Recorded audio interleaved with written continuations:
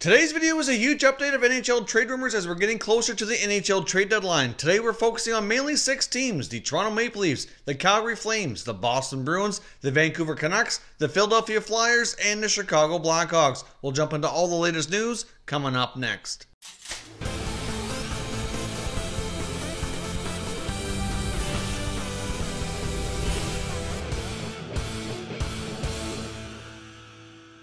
So welcome back to another video here at Top Shelf Hockey. As I mentioned, today is a huge update of NHL trade rumors. This is definitely going to be a video that you're going to want to watch all the way through. There's all kinds of great information about what these teams might be planning to do ahead of the NHL Trade Deadline as being discussed by various media outlets and NHL insiders. So let's jump right in here and kick things off with the Chicago Blackhawks. Now, there's been a lot of talk throughout the season that they might be looking to trade defenseman Erik Gustafsson. Now, Gustafsson's a pretty solid D-man coming off a really impressive year last year. 60 points, which was unusually high for him.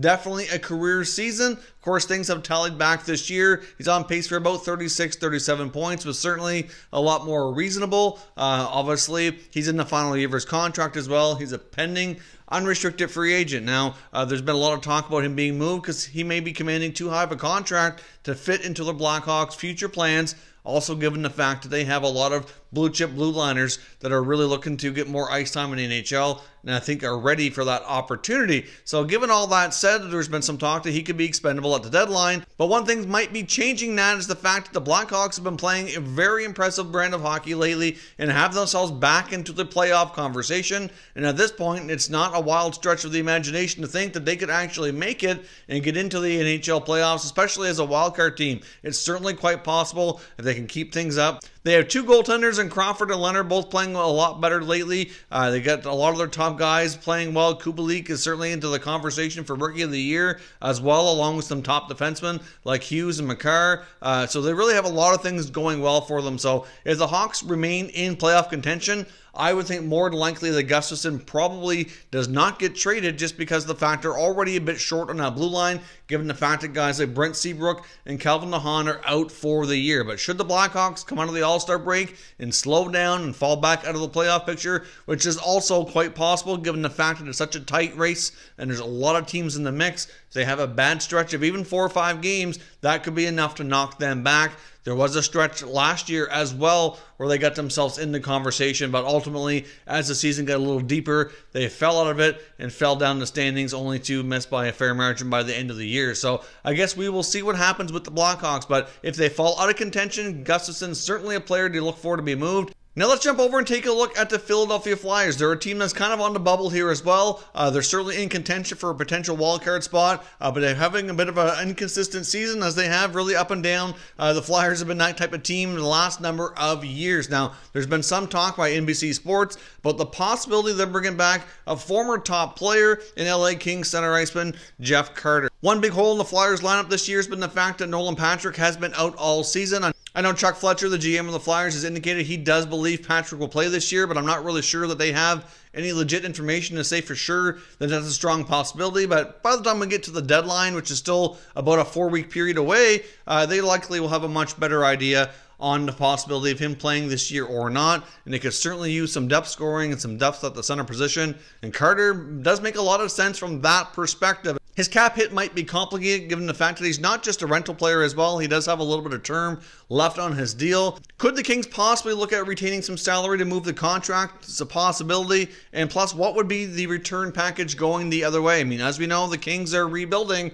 So they're going to be looking for younger top players that are either at or close to being NHL ready. So not really quite clear exactly who they can move. But the Flyers do have a lot of intriguing young players that are either on the roster now or playing the American Hockey League affiliate or even still in junior. So there's a possibility they could use that prospect depth to bring back a veteran center iceman that really boosts their depth ahead of the playoffs. Now, if you're a Flyers fan, would you be for bringing Jeff Carter back to the Philadelphia Flyers if the price is right? A lot of talk before about Carter not accepting a trade and retiring if he was moved, but ultimately he has dismissed those rumors. I've seen recent interviews where he said he'll see what happens at the deadline, but ultimately he will continue playing. I do think his preference is to stay in LA and ride out the rest of his contract. But he has no trade protection in his contract and really doesn't have a whole lot of say over the matter. And if he wants to play out the remainder of his contract and earn the rest of his money, then he'll have to go wherever they send him. And going back to Philadelphia, according to NBC Sports, is a distinct possibility. Now, there's been some talk about the Vancouver Canucks as well and what their plans might be ahead of the deadline, and a couple key things need to happen first to really indicate what those plans might be, and that's some contract extensions with goaltender Jacob Markstrom and defenseman Chris Tanev. They're both pending UFAs, and they're both playing a pretty significant role with the team. Now, considering that the fact that they're in playoff contention, just like I said about Gustafsson, I really don't see them moving either one at the deadline if a contract extension is not reached, but it does sound like they would like to open talks with each player over the next little while, so they have a good idea before the deadline what they're looking at on an extension. I've seen remarks as well from Markstrom and his agent indicating they prefer just to kind of play the season out and let things fall where they are in the offseason. But he certainly had a pretty decent year for the Canucks. They also have Thatcher Demko waiting in the wings here as well, so it's not really clear what the Canucks' plans are. I think that they likely would be interested in retaining Markstrom for a little bit longer, but it's not quite clear how many years they want to do that, and I do think term probably would be the sticking point if they do have any hiccups trying to figure out a new contract. I mean, he's played well enough to get a longer-term deal, and he very well might want that. They might prefer shorter term to give more opportunity to Demko and even other goaltenders that are coming up in the wings like Michael DiPietro as well. Not quite clear how they feel about everything in that regard, but those two contract negotiations will certainly play a big role in their decisions leading into the NHL deadline as well. But I would not expect the Canucks to go out and spend a whole lot in terms of making acquisitions to their roster. I think Jim Benning did a lot of that in the offseason between free agents and trades that we saw them make. A lot of those moves are paying off. They're certainly a lot more competitive this year, poised to make a playoff appearance here by the looks of things. So I would think the Canucks likely head into the playoffs with a similar roster than they have right now, instead of even if contract talks don't progress well with either of those pending UFAs, they'll likely, at the very least, use them as their own rentals and sort it out in the offseason. Now, the Canucks also got some interesting news that could impact them, not for this year, but as early as this offseason, which would have a big impact on next year, that they might be able to re-sign former 2014 draft pick Nikita Tryamkin,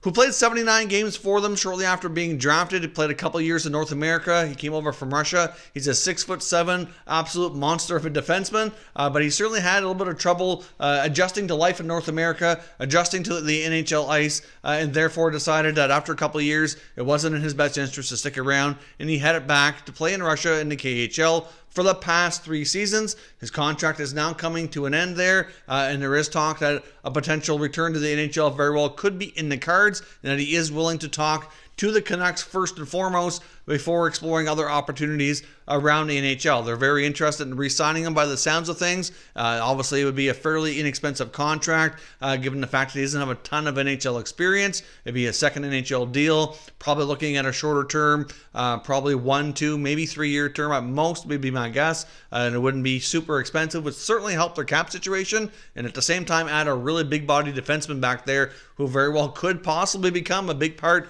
of that decor. He mentioned him playing alongside Tyler Myers. Those two big monsters back there very well could prove to be a good pair down the road in the future. Certainly have some good size back there to protect some other puck-moving guys like Quinn Hughes. Would not be a terrible idea at all.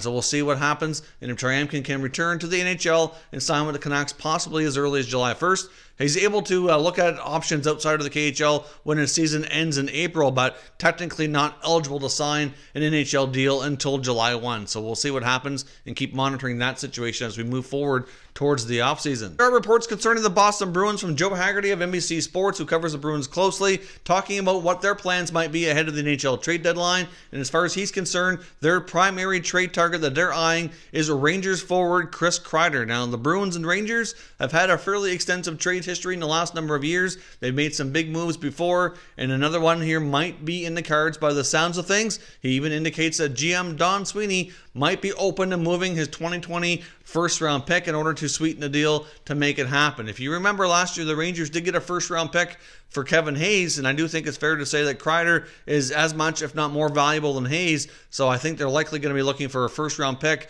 maybe even a little bit more in return to make that happen, maybe a pick and a prospect. Hard to say exactly what the price will be, but something like that probably would make sense for a Chris Kreider package to make the trade happen. Now, Kreider likely would fit in nicely on the second line very well might push Jake DeBrusk down to the third line, or Kreider could play third line. Either way, it gives him a lot more depth on the wings. Certainly provides a little bit of grit as well, which certainly fits in nicely with the way the Bruins like to play. So I do think Kreider would be a perfect fit in the Bruins organization. Of course, he's from that area as well, so it's a bit of a homecoming.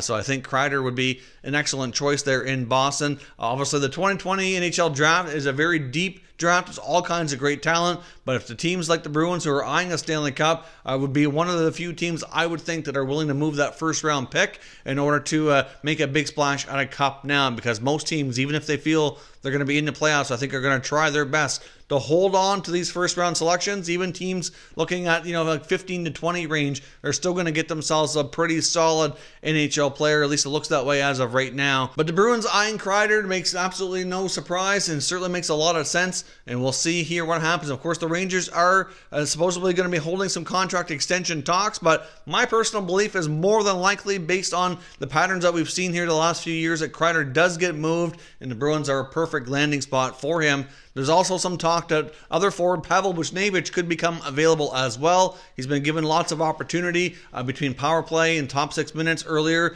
and his production is certainly not where it needs to be to remain there. I think the Rangers are kind of in a situation with Buchnevich where they've seen a lot of inconsistencies. He's had his moments where he's performed quite well and produced quite well, but the inconsistent production is certainly not doing himself any favors, and the Rangers do have a lot of interesting young prospects who they very well might want to give more an opportunity to next year. So moving Buchnevich, it's not a given, but it's certainly a distinct possibility depending on the return could be. There's lots of teams out there looking for depth scoring ahead of the playoff race before the deadline, and he could be another guy. And of course, don't forget that young Swedish prospect Elias Andersson, who's back home in Sweden right now, who's technically suspended from the Rangers, could be included in any of these packages that we see the Rangers do before the deadline, assuming they do become sellers, which I do think is quite likely. They have some other pieces that are kind of possibly be moved as well, including goalie Alexander Georgiev, which there's really no new information on him and what the talks have been or what teams might be looking into his services too.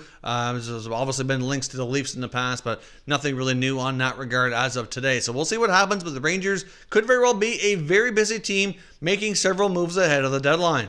Now, I also want to touch base here on the Calgary Flames and the Toronto Maple Leafs, and these two Canadian clubs very well could hook up on a potential trade. The Flames could look to the Leafs as well as others to satisfy their needs ahead of the deadline. Now, before we get into the Leafs-Flames potential trade and what the rumors are floating around out there, there's some talk that the Flames might, instead of going to the Leafs, could very well look to one of their division rivals in the LA Kings to try to snag right winger Tyler Toffoli away from Los Angeles for a package that could include a lot of future assets going to Los Angeles. Now, Toffoli, I think, would be an excellent fit with the Calgary Flames. He could play that right side on the top line with Monahan and Gaudreau, allow Elias Lindholm to move back to center, put some more scoring on the second line, and kind of spread things out here a little bit to certainly kind of give them more depth in their top 6 positions. Toffoli's mostly been playing top 6 and top line minutes with LA. Looks like they're kind of showcasing him to try to get somebody to bite on a trade. Kings very well could retain some money on Toffoli as well to sweeten a deal depending on what the package return could be. There was belief before that likely a second round pick, maybe a prospect, could be something that the Kings could be looking for Toffoli. They might try to upgrade that to a first if he plays really well down the stretch here over the next few weeks. I guess we will see what happens. But one connection as well is that Toffoli played a couple years of junior hockey with Sean Monahan at the Ottawa 67, so certainly some familiarity there as well, some potential chemistry that might not take as long to kind of get those two connected, playing on the top line together with the Flames, and very well could ignite that top line, which hasn't been as strong as we've seen in the past. The Flames desperately need scoring, and Toffoli very well could be the answer to their issues. But like I said, that's not the only possibility that the Flames are exploring. And according to Sportsnet's Eric Francis, there are some other deals that could be being examined right now by the Calgary Flames, including a potential swap with the Toronto Maple Leafs. Now, we know the Leafs need defense. That's no secret. And they have lots of good young forwards who could be traded to help their other team needs. And they have lots of other good young forwards who could be used as trade bait to acquire that D, potentially a backup goaltender or some other areas of the team as well. So certainly the Flames could be looking at a player like Kasperi Kapanen, for example. They very well could look to include defenseman TJ Brody, as well as maybe a forward like Sam Bennett. But the Leafs certainly need help on the blue line, and Brodie very well could be a player who could help with that. I mean, Brodie's a great skater, could certainly fit in on that blue line with the Maple Leafs playing somewhat of a top 4 role for them. TJ Brodie has the potential to be a good fit with the Leafs. Sam Bennett could provide that extra sandpaper that they don't really have as much of at the forward position as well. Maybe a package of Bennett and Brodie for Kapanen. I'm not sure if that's exactly an even trade. I guess you can let me know what your thoughts are. There wasn't necessarily a link in the story here from Francis indicating that would be the trade.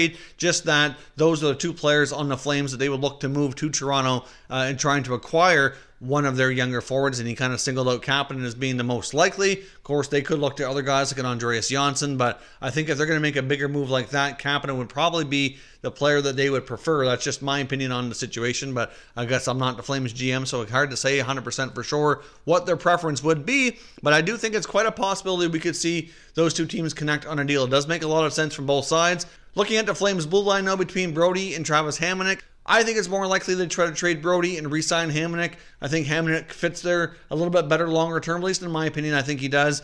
So Brodie along with the Bennett, maybe some other prospects in the wings here very well could land themselves a top 6 forward. And they very well could look across the country to the Toronto Maple Leafs to make that happen. So if you're a Flames fan especially, do you see a deal happening between the Flames and the Leafs? Do you see a deal happening between the Flames and the Kings? Which one do you think would make more sense? Do they target Tyler Toffoli and try to maybe trade some younger future assets? Maybe even a Sam Bennett in that package that could possibly work for LA?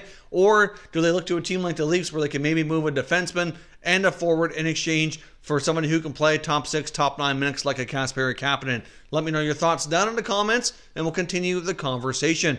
If you're new to the channel, consider subscribing, turning on your notifications so you don't miss any future content, and give this video a thumbs up, and check out our membership options as well if you haven't already. I'd appreciate it if you did. As always, thank you very much for watching, everybody, and I will catch you next time.